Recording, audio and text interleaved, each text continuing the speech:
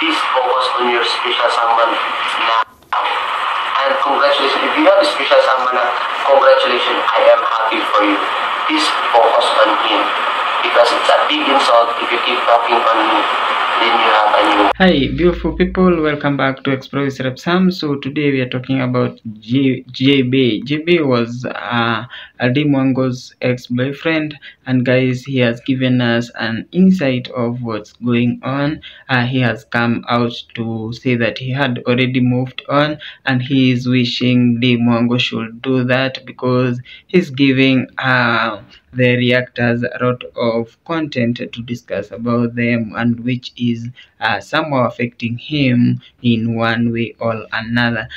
He has come out to tell Mwango that he wishes him to have a peace and happy life traveling the countries, that she wishes to do that in future. So according to JB, he says that one thing that Mwango should do is take time. She should heal and stop giving people's attention in terms of her ex, that's a JB, because the moment she is dragging him inside her stories, it is hurting her day in day out. So guys, what's your thought about JB's action to come and comment on this issue? This issue has been trending online for quite some days, even before as me as a reactor I started doing this,